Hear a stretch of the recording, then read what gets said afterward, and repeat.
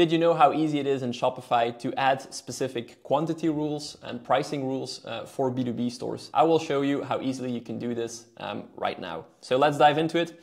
We have a store here, and if I click into a certain product, for example this one, you see that there is no quantity breaks or pricing breaks added to the theme. When we then go to the backend real quick, we can actually go to a certain catalog that is linked to this customer that I'm logged in with. So you can do these settings on a company basis. And so what you do is you manage basically the pricing catalog or the product catalog for a specific B2B customer. And in that catalog, you can basically add quantity rules and pricing rules. So I'll quickly show you how we do this. So the collection snowboard is the one that we want to change.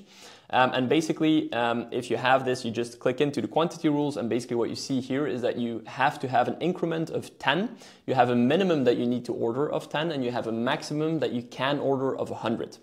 And what we additionally did as well is we added a pricing break. If you hit 50, then your price per product basically goes down from 600 euros in this case to 500 euros.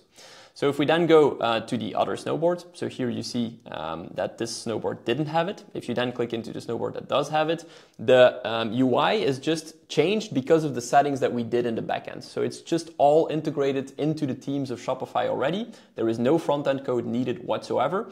And here you can see directly that I have a minimum quantity of 10. I can go up and it goes up with 10 by 10.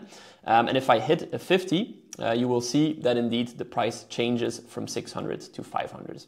So this is how easy it is to add pricing rules, quantity breaks in Shopify B2B straight into the theme natively.